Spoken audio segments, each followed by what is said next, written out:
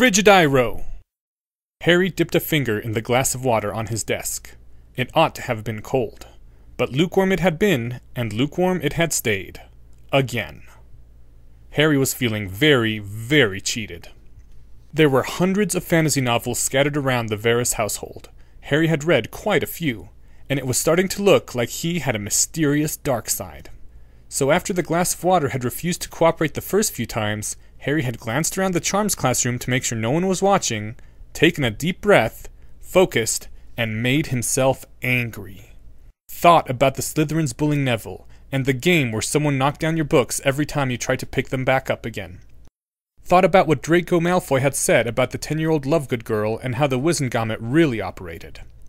And the fury had entered his blood. He had held out his wand in a hand that trembled with hate, and said in cold tones, Frigidaire! And absolutely nothing had happened. He wanted to write someone and demand a refund on his dark side, which clearly ought to have irresistible magical powers, but had turned out to be defective.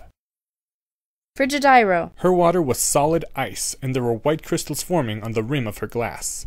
She seemed to be totally focused on her own work, and not at all conscious of the other students in class staring at her with hateful eyes, which was either A, dangerously oblivious of her, or B, a perfectly honed performance rising to the level of fine art. Oh, very good, Miss Granger. Excellent. Stupendous. Harry had expected to be, in the worst case, second behind Hermione. Harry would have preferred for her to be rivaling him, of course, but he could have accepted it the other way around. As of Monday, Harry was headed for the bottom of the class. Harry looked over at Hermione. It was the obvious role for her in the scheme of things. Hermione, do you have any idea what I might be doing wrong? Hermione's eyes lit up with a terrible light of helpfulness, and something in the back of Harry's brain screamed in desperate humiliation. 5 minutes later, Harry's water did seem noticeably cooler than room temperature, and Hermione had given him a few verbal pats on the head and told him to pronounce it more carefully next time, and gone off to help someone else. Professor Flitwick had given her a house point for helping him. I don't care if it's unfair competition. I know exactly what I am doing with 2 extra hours every day. I am going to sit in my trunk and study until I am keeping up with Hermione. Transfiguration is some of the most complex and dangerous magic you will learn at Hogwarts. Anyone messing around in my class will leave and not come back. You have been warned. Her wand came down and tapped her desk, which smoothly reshaped itself into a pig. A couple of Muggle-born students gave out small yelps. The pig looked around and snorted, seeming confused, and then became a desk again. Mr. Potter, would you care to guess whether this is a desk which I briefly transfigured into a pig, or if it began as a pig and I briefly removed the transfiguration? I'd guess it'd be easier to start with a pig, since if it started as a desk, it might not know how to stand up. No fault to you, Mr. Potter, but the correct answer is that in Transfiguration class, you do not care to guess. Wrong answers will be graded with extreme severity. Questions left blank will be graded with great leniency. You must learn to know that you do not know. If I ask you any question, no matter how obvious or basic, and you answer, I'm not sure, I will not hold it against you, and anyone who laughs will lose house points. Can you tell me why this rule exists, Mr. Potter? No. Correct. Transfiguration is more dangerous than apparition, which is not taught until your 6th year. Unfortunately, transfiguration must be learned and practiced at a young age in order to maximize your adult ability. There are many reasons why transfiguration is dangerous, but one reason stands above all the rest. Transfiguration is not permanent. Mr. Potter, suppose a student transfigured a block of wood into a glass of water and you drank it. What do you imagine might happen to you when the transfiguration wore off? There was a pause.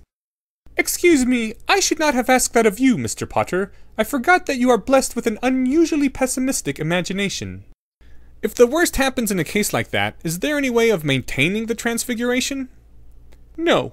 Sustaining a transfiguration is a constant drain on your magic, which scales with the size of the target form, and you would need to recontact the target every few hours, which is, in a case like this, impossible. You will absolutely never, under any circumstances, transfigure anything into a liquid or a gas.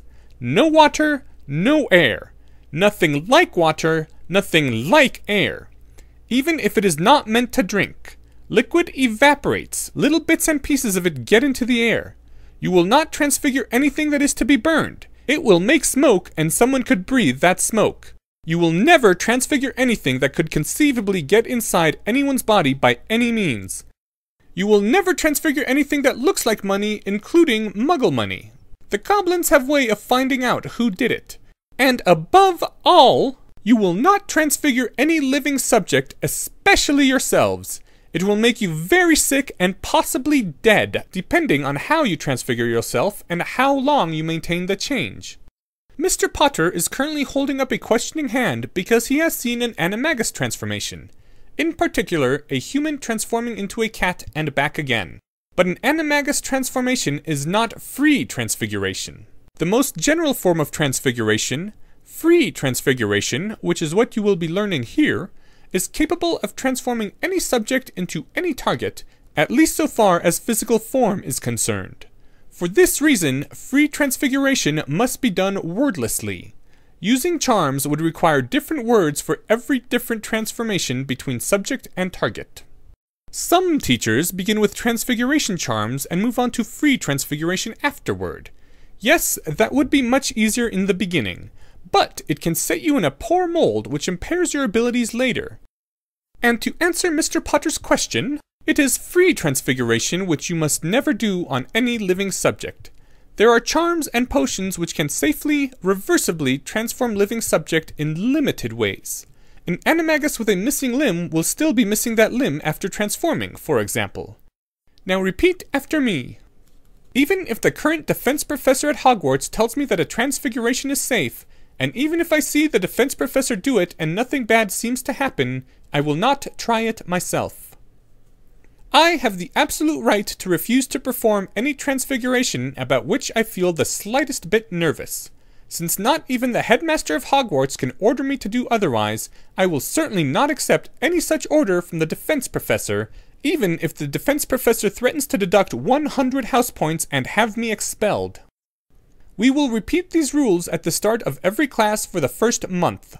And now we will begin with matches as subjects and needles as targets. At the end of the class, Hermione had a silvery-looking match, and the entire rest of the class, Muggle-born or otherwise, had exactly what they'd started with. Professor McGonagall awarded her another point for Ravenclaw. You know, I earned 2 points for Ravenclaw today, but that wasn't as good as your 7 points. I guess I'm just not as intelligent as you. We have classes every day, though. I wonder how long it'll take you to find some more Hufflepuffs to rescue.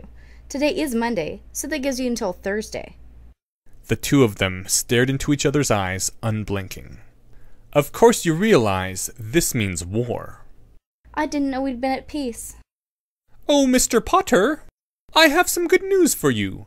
Madame Pomfrey has approved your suggestion for preventing breakage in her spinster wickets, and the plan is to finish the job by the end of next week. I'd say that deserves, let's call it 10 points for Ravenclaw. My, I wonder if any other student has ever earned 17 house points on his first day of classes. I'll have to look it up, but I suspect that's a new record. Perhaps we should have an announcement at dinner time. But it wouldn't do to offend the Slytherins, so the announcement should be brief. Just the number of points and the fact of the record. And if anyone comes to you for help with their schoolwork and is disappointed that you haven't even started reading your textbooks, you can always refer them to Miss Granger. Professor! This is our war! Stop meddling! Now you have until Thursday of next week, Mr. Potter. Unless, of course, you engage in some sort of mischief and lose house points before then. Addressing a professor disrespectfully, for example. Professor McGonagall looked reflective. I expect you'll hit negative numbers before the end of Friday. My, I wonder how long it will take before Miss Granger does something which deserves a dinner-time announcement. I look forward to seeing it, whatever it may be. Harry and Hermione, by unspoken mutual consent, turned and stormed out of the classroom. Are we still on for after dinner? Of course. I wouldn't want you to fall farther behind on your studying. Why, thank you. And let me say that as brilliant as you are already, I can't help but wonder what you'll be like once you have some elementary training in rationality. Is that really that useful? Didn't seem to help you with charms or transfiguration.